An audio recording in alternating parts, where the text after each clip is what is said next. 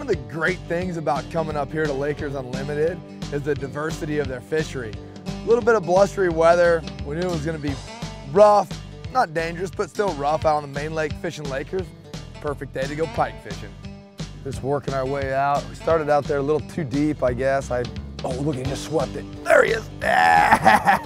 We're in him now. Just working our way around. There was 2 pike right there. 2 pike, we just had a miss and a miss.